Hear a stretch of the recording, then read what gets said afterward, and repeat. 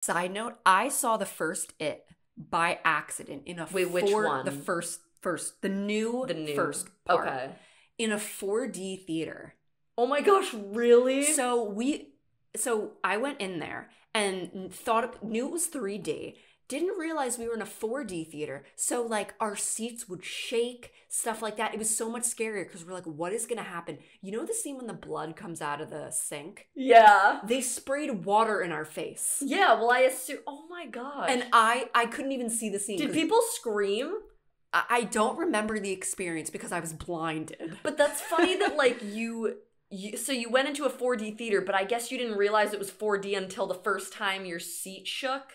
I think what happened is we bought the tickets, and then as we were going in, it said 4D, and we're like, oh my God, 4D. And That we already had the probably tickets. makes it so much scarier though.